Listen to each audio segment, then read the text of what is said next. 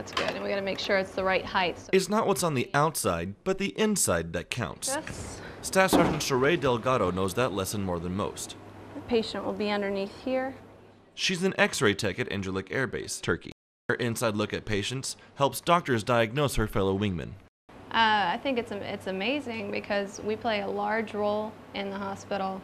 A patient has to come through X-ray in order to get anywhere else. We're kind of a necessity for the hospital. So this controls pretty much your entire tube. But it takes more than just a point-and-shoot attitude when your subject happens to be somebody's insides.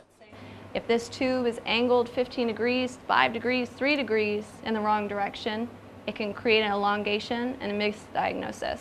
If the patient's wrist is angled too far forward or too far back, that could be a misdiagnosis. So all those tiny little things make a huge difference. Even one slight degree can make a whole diagnosis go haywire. What different numbers mean is the size. And when Sergeant Delgado is trying to capture the inner you, it's important to get it right the first time. Chris Jacobs, Incirlik Air Base, Turkey.